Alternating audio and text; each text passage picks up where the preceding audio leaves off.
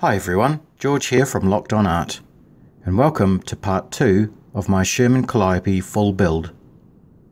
In this video, I'll be concentrating mainly on the T-34 rocket system, but before I get started on that, there's just a few more details I would like to add to the Sherman tank itself. So we'll get started on those first. So I'm just going to make a couple of MG clips for the back of the turret, just using this strip of brass that I've cut off.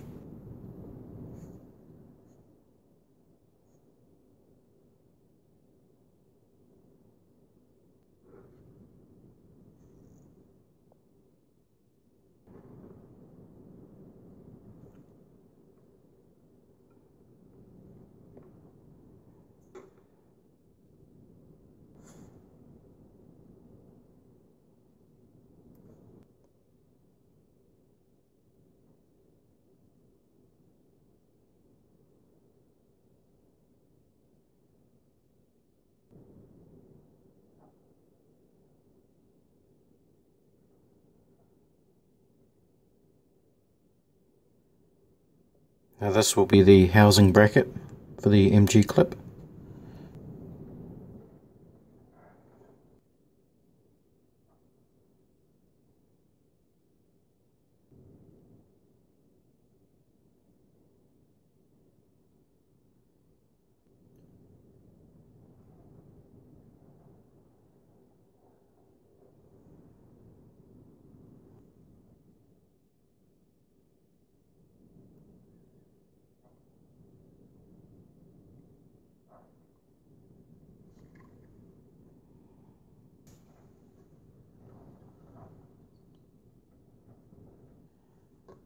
Just adding in a bracket for where the searchlight would fit in. Now on the light brush guards on this inside beam was mounted a tube that housed a plug for the light fitting when the lights were not in use. It had a wee cap on the end which was attached to the tube via a small chain. So I'll just be making those up from scratch and adding those on.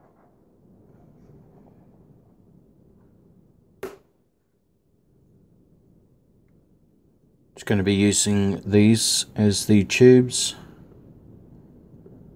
I've made a couple of lids and I'm using a piece of twisted wire for the small chain.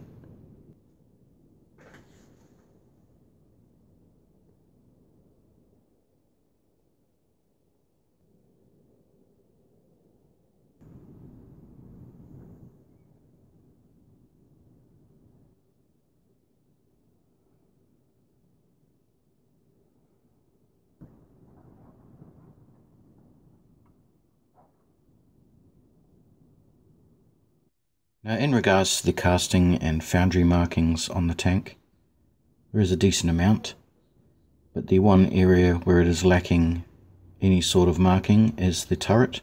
So what I've done is I've ordered these resin casting marks from Archer Fine Transfers. So they're raised off the sheet, which gives them a wee 3D effect. They just go into the tank like normal water slide decals.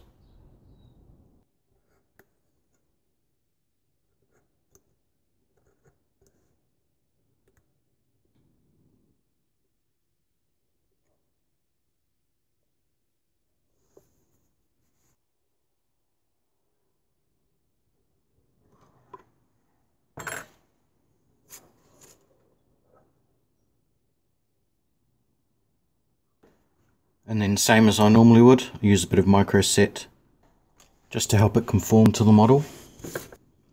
So I've added the foundry marking here for general steel, and also the turret number D78461, and underneath that is the serial number. And I've also replaced the C on the transmission cover just because the other one looked a bit warped. So now it's time to tackle the rocket launcher system itself. I'm just going to take everything off the sprue and see what I can use and what I need to throw away.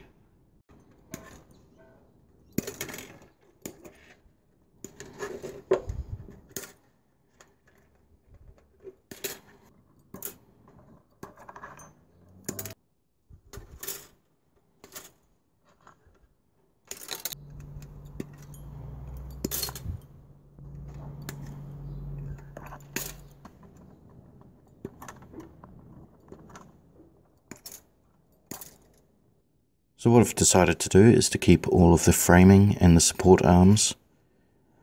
I'll be completely scratch building the tubes and the straps for those, as well as all of the wiring that goes into it. There's a few alterations I need to make to the framing. I'll be removing that molded in cable and also sealing up this seam here.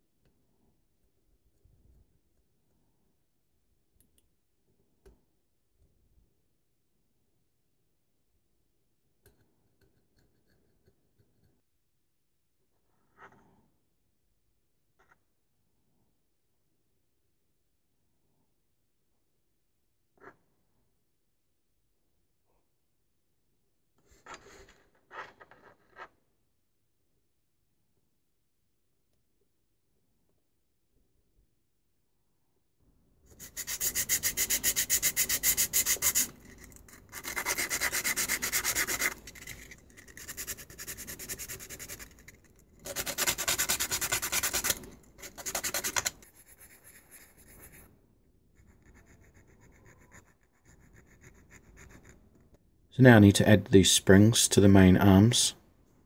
They are very poorly molded, so I'm just going to be scratch building the whole component.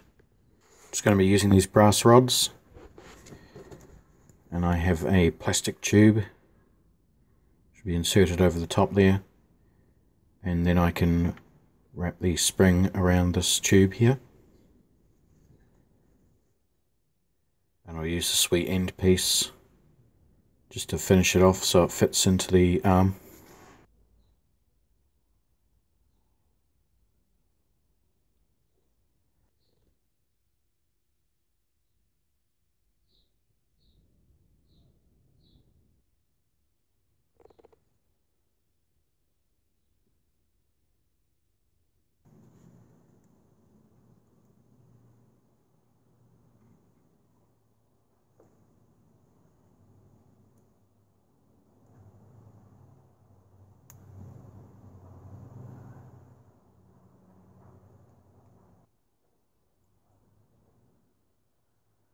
Just using a copper wire that's 0.4 millimeters in diameter. Just bought this spool from my local electronics shop.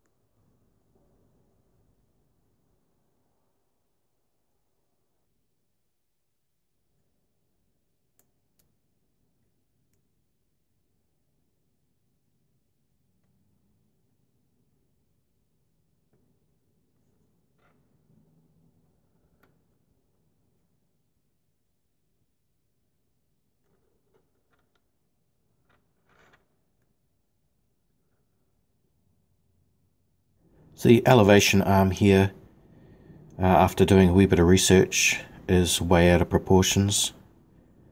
So I'm going to be scratch building one. Also adding in the jettison mechanism, which seems to be non-existent on this one.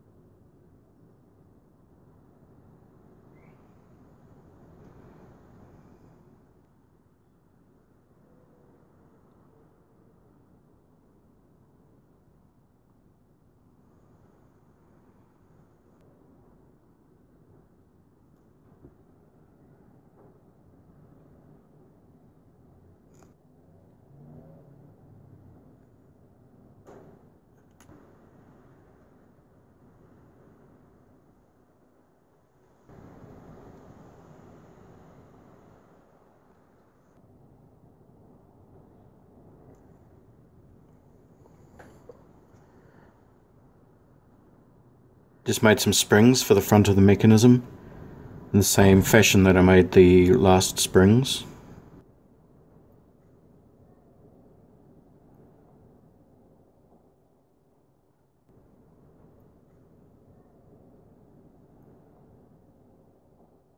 Okay, so I've got the elevation arm to pretty much how I want. So what I need to do now is there was 2 cables that came from each side of the release mechanism. They came up, and about halfway up the arm there was a X-Actor receiver that those cables fed into, and then it went from there into the tank.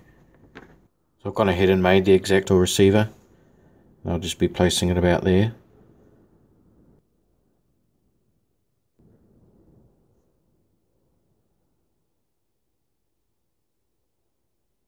So I'm installing the cable here.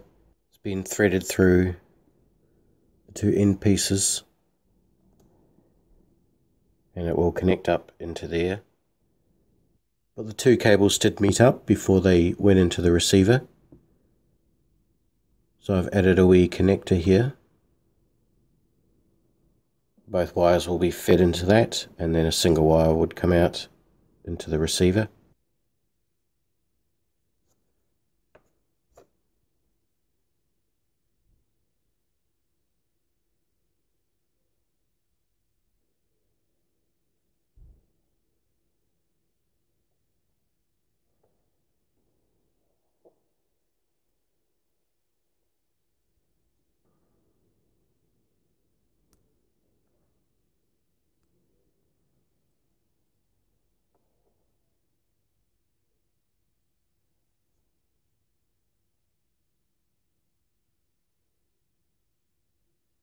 What I want to be able to do is to take these lugs off here and attach them directly to the turret. Then I'll be able to put a brass rod into the arm here, and then I can remove the whole system just to make it easier for fitting and painting and stuff like that.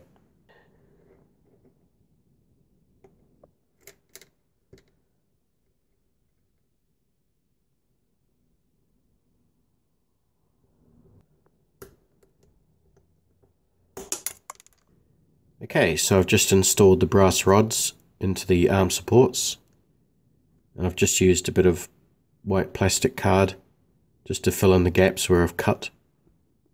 I have the lugs that will be attached to the tank. They've got a hole in them for the brass rod.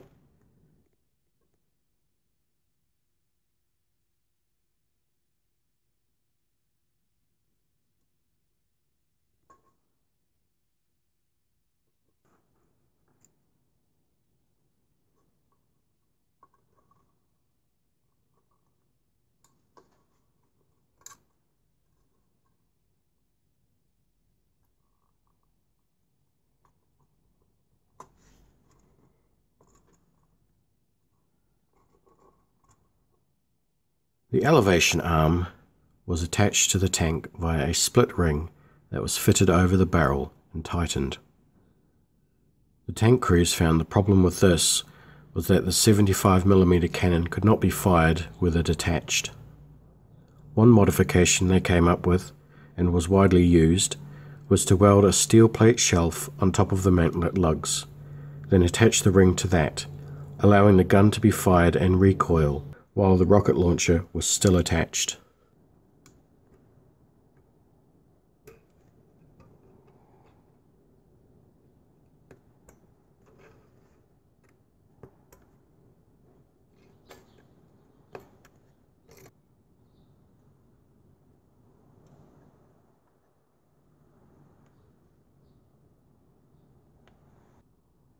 I've just added a small base to the split ring where it would have been bolted together.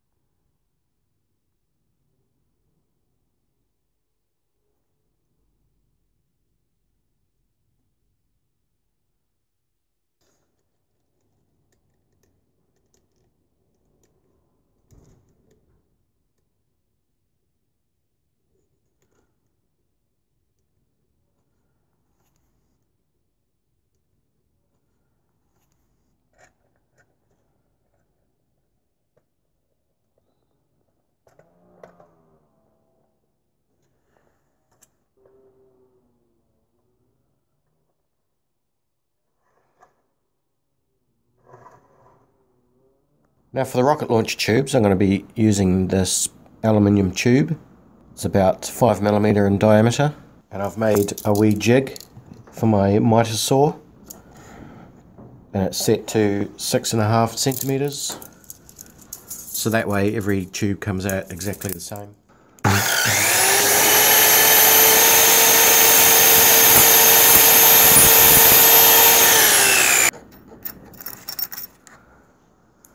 I should also mention that the blade is a specialised aluminium blade. Just with a normal saw blade, it would just rip and twist the metal.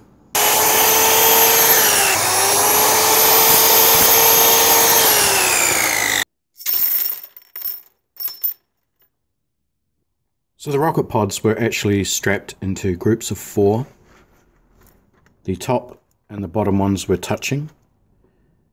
And then to hold the whole system in place, there was a bolt that went through the middle, tightening the straps. So I'll be able to glue the top and bottom ones together, and then I'll be able to put that bolt through the middle and glue that all in place, and then I can add the straps. Now I've stuck them all down on a piece of masking tape, just to make working with it a lot easier. They're all in a line, and it keeps it nice and straight. So I'll be marking down where the straps are going and where the bolts are going.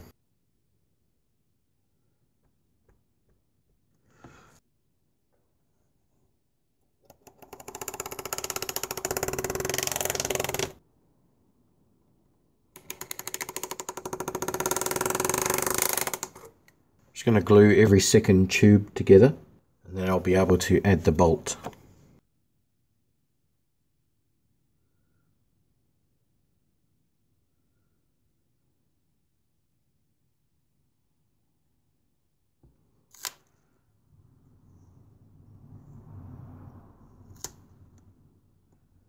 So I only need to glue the bolt down to half of the tubes. So what I thought I'd do is I'd glue it down in one piece. Then it's just a lot easier than having to glue down the individual bolts.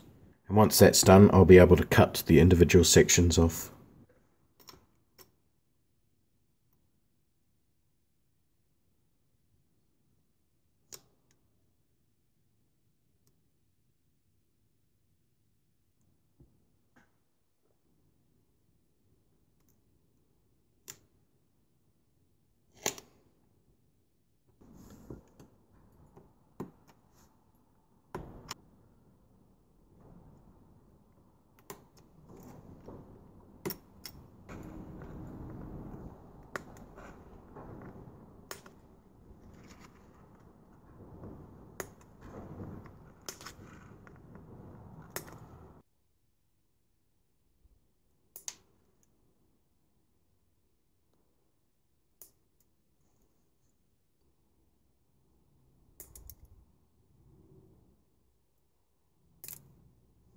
So now I have the tubes all trimmed up, the top halves and the bottom halves.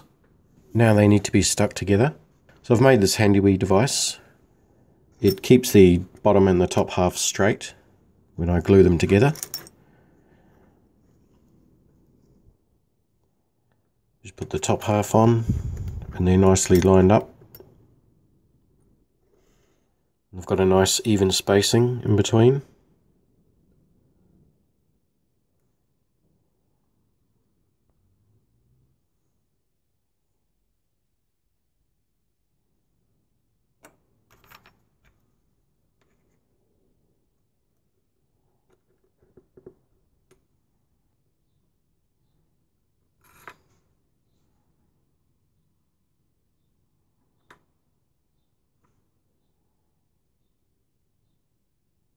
So now I have them all grouped into 4.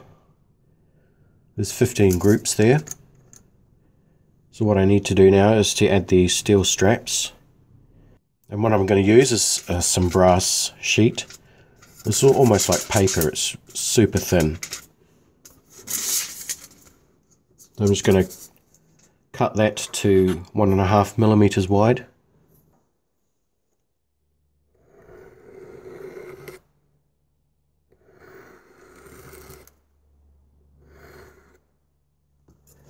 So I'm just going to start off where the bolt is. Just glue it into position.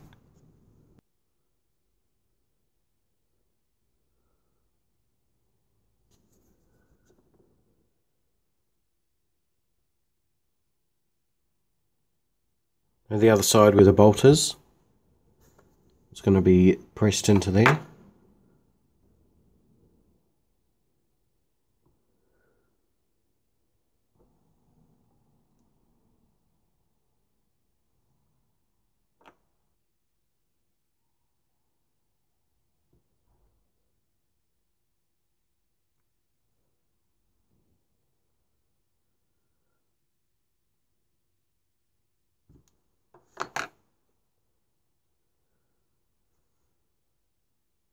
Now all the straps are complete. I'll be gluing them into 3 groups. 1 group of 9, which goes on top, and 2 groups of 3 for the bottom.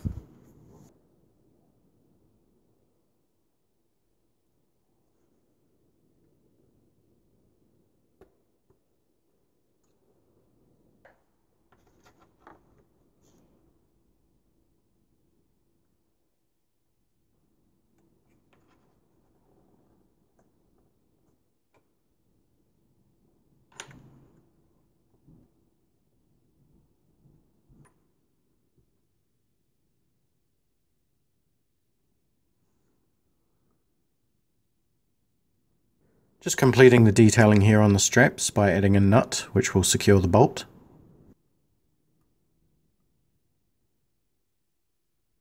Now for the rocket release assembly, I'm going to be using these existing parts and just modifying them slightly, and I will be making the contact arms from scratch.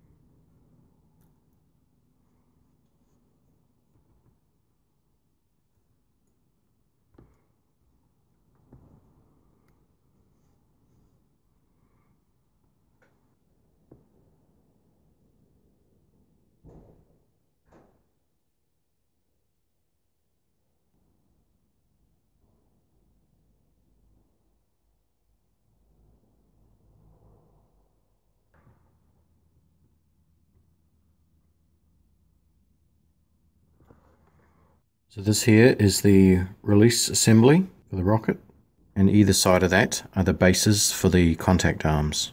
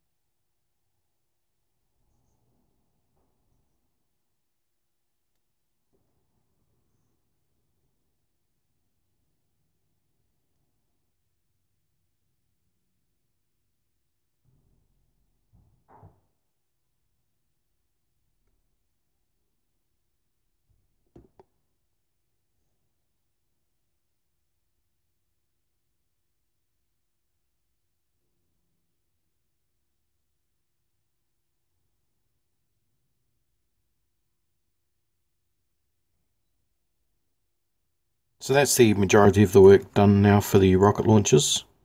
Now they just need to be installed onto the frame.